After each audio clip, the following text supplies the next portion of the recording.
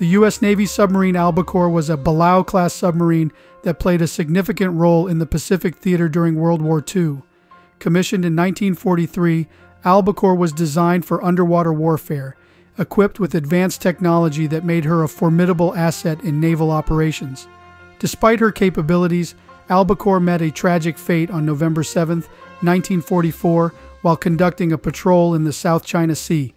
The submarine was reported missing, leading to widespread concern among her crew's families and the Navy. An extensive search was launched, but it yielded no trace of the vessel or her crew. The official cause of ALBACORE's sinking remains unclear, but several theories have emerged over the years. Some suggest that she may have fallen victim to enemy action, while others propose that a mechanical failure could have led to her demise.